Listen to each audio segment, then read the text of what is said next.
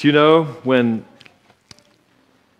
life gives you lemons, what are we supposed to do? Well, yes. Some of us might save the lemon because we want the lemon zest because we're making a lemon cake. So I'm going to just say right off the bat that here we go into 2019, and life may be ready to serve you up lemons. We're praying for Lee right now because it would seem that there's sadness in the family. You didn't hear the piano today. You didn't hear Lee play the piano. So you're going to have to wait a whole month, right? He's going to be back next month on the second Sabbath. It's what we do here in Santa Clarita. We have a variety. If you come on any given Sabbath, it may not be like the last one, except potentially if we are doing a series of talks that are linked together. Today was second Sabbath, and I want you to know I look forward to second Sabbath. Pete and his crew do a great job of taking some of the songs that we have known a long time and changing them up so that they are new and fresh. I specifically asked Pete to do what he did to the song, Turn Your Eyes Upon Jesus. Now, what he did to it was what he did to it. So if there's any complaints, I'll take them because I asked him. Because this is a song which I'm hoping we can become familiar with again in 2019. So in order to kind of help it to be fresh again, we've given it some different rhythm. We've given it a little bit of a different melody there that we're not maybe quite used to. And then Lee needed to be with his family. So you got to come again next month. Okay, that'll be the second Sabbath, but next week we're going to sing Turn Your Eyes Upon Jesus again. And by the way, please be here looking your absolute best. Get a haircut, put on your best dress, put on your best suit. The conference treasurer is going to be here next week. Okay, end of pleading. Actually, I'm not even scared of him. He is such a great guy, and he is going to be closing out our 10 days of prayer at the end. And so Orville Ortiz is going to be with us. By the way, God has been so blessing him. He's almost been like Solomon, the way that he has been able to help this conference in just the last 18, 19 months that I have been here. He has been doing some great things. Pastor Greg, my friend, and your pastor friend told me this week at pastor meetings that some $5 million have been recovered and or written down by the policies that our treasurer has been putting into place, which translates basically, you need to understand this conference is under good management. So when you participate in our conference system by tithes, offerings, conference, local church, you are being well taken care of. And I want you to know that this pastor who has been doing this for a number of years, shall I go on record saying this? I guess I should. Not every conference does as well as what we're doing, okay? So just know that we're very glad for what Pastor or Brother Ortiz is doing, and he will be with us next week. 2 weeks ago, we talked about God's resolutions for us. A week ago, we talked about our resolutions for God. So as we jump into 2019, just understand that we have this opportunity of this reciprocity back and forth. And God has resolved that He loves you, that He wants you, and that He is going to do everything He possibly can to help you in 2019. You have had the opportunity now in the beginning of the year to make your own resolutions about how you're going to react to that in this relationship that you have with Him. So today, I think we can look forward to what might be termed God's preferred future. Okay? As God's family, with God as our leader, our head of family, I believe that He has a version of 2019 that He prefers. Now, I'm saying it in this way very specifically because I don't want you to think that you have to, and guess what? He doesn't want you to think that you have to, because He definitely takes into consideration human choice. Okay? Lest you think that God is going to ram His agenda in 2019 down your throat just because you want to be in His family, think again. He is going to allow for billions of people on planet Earth to make their own decision about whether or not they want to be part of His family, whether or not they want to follow Him, and that includes each and every one of us. I believe, though, that He has a personal favorite kind of future that He would like to see us follow. Psalm number 138, I believe that this psalm sets the scene for hearing this best case, this preferred future from God, our Lord and our Savior. First of all, you hear David surrender. Now, that's not a word that we necessarily associate with, a feeling of being a good American today. Never surrender. It's what my cousin puts on his blog every time he will give a text, and he basically says, never surrender.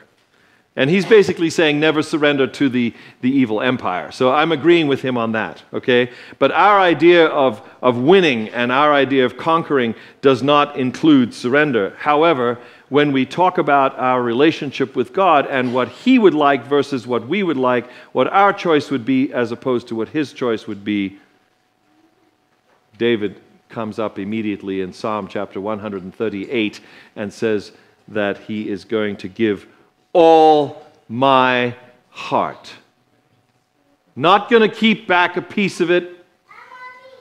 I'm going to give all my heart. I surrender all. Number two, he recognizes his God is above all other gods.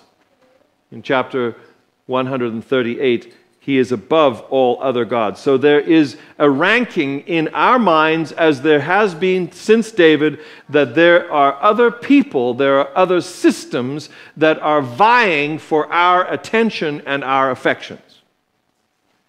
And right off the bat, David says, look, I am going to give obedience and I'm going to give worship to you as being the God of gods. He bows. Number three, he bows and he recognizes the house.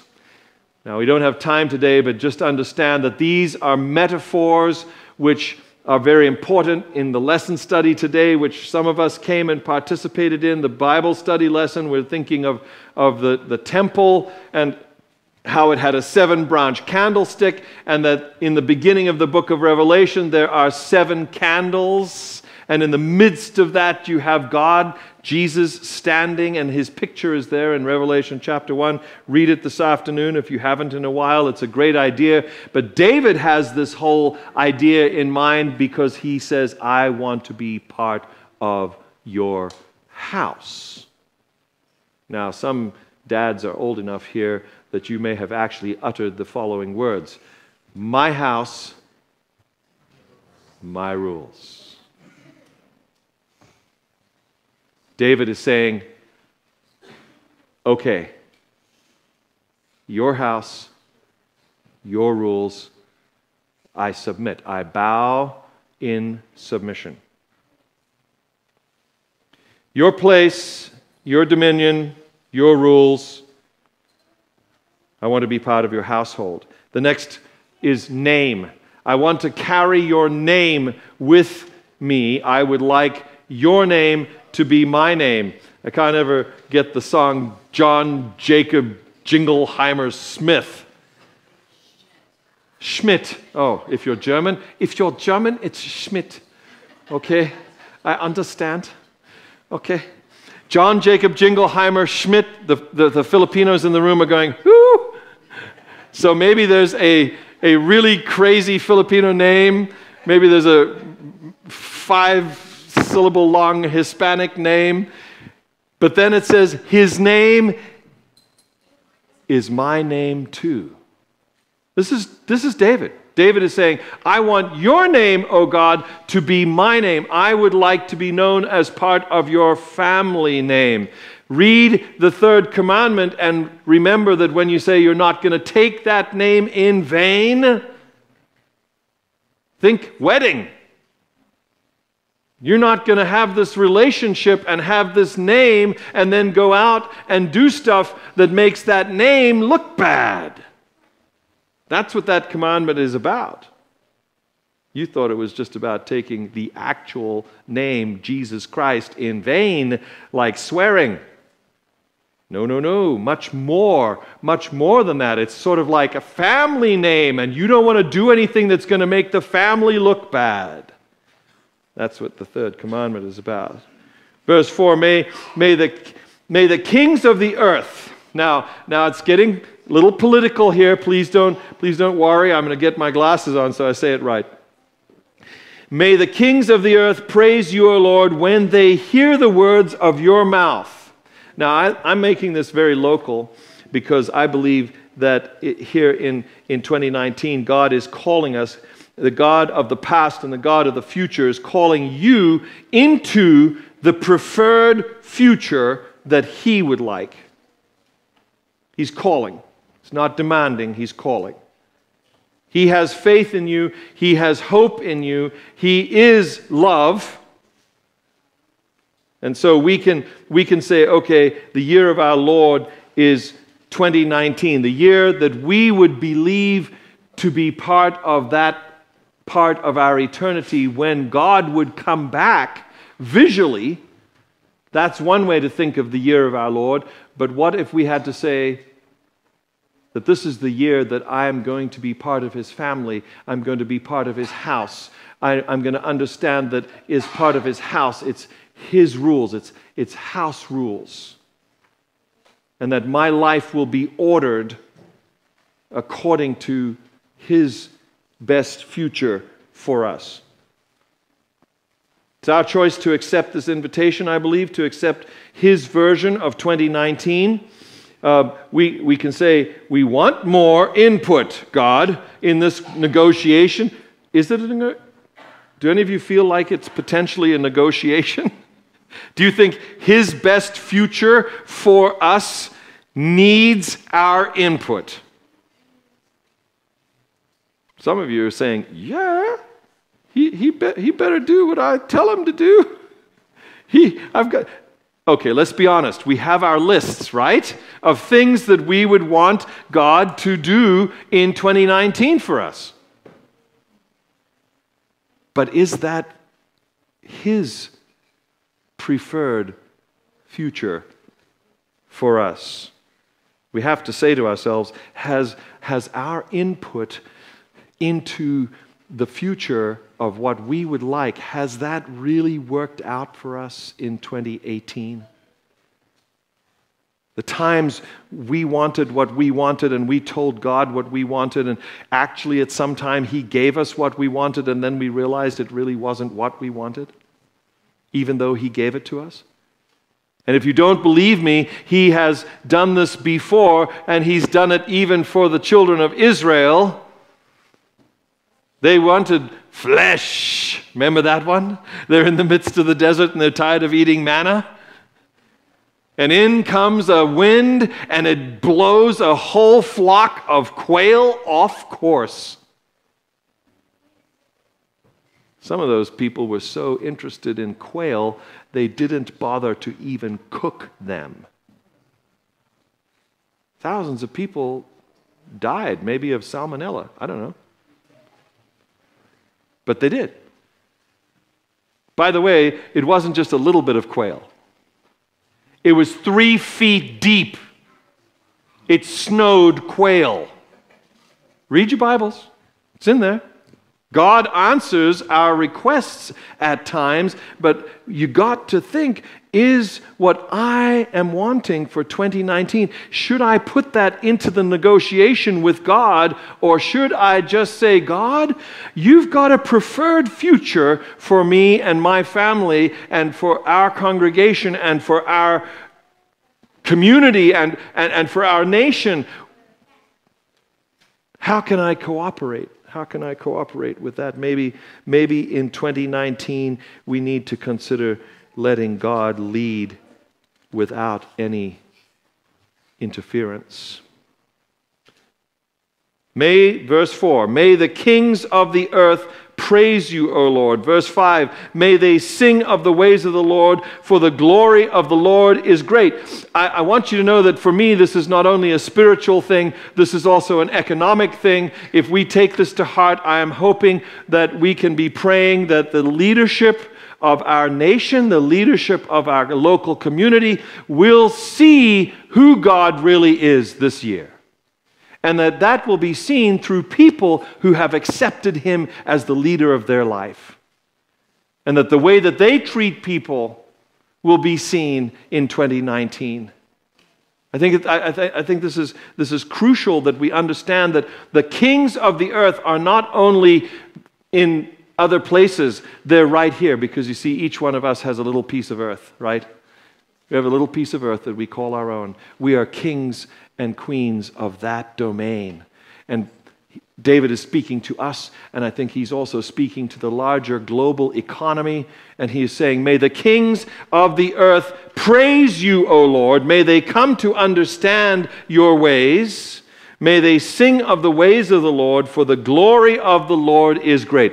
The way that God does things, my friends, is great, and it will prevail. We only have to look at Scripture to see that this is true. We, I believe, are the kings in our own domain, so before we point fingers anywhere else in this nation,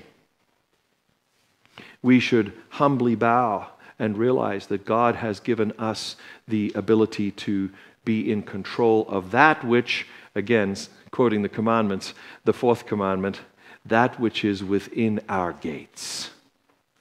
Yes, we do have gates here at the church, and they are useful. But these are the metaphoric gates that are being talked about in the fourth commandment, within your sphere of influence where you are king.